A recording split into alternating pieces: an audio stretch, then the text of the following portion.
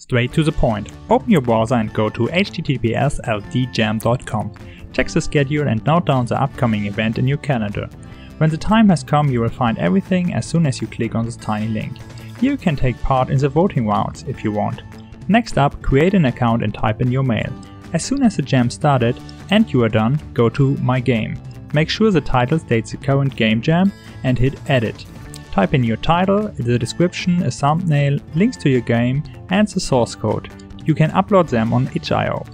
Tick that you stick to the rules, which are basically: you created all by yourself in the given time frame, you included the source, and in the compo you have 2 days and you have to work alone. When you take part in the jam, you have 3 days and you can work in a team. Select the event and save. You are done. Bye.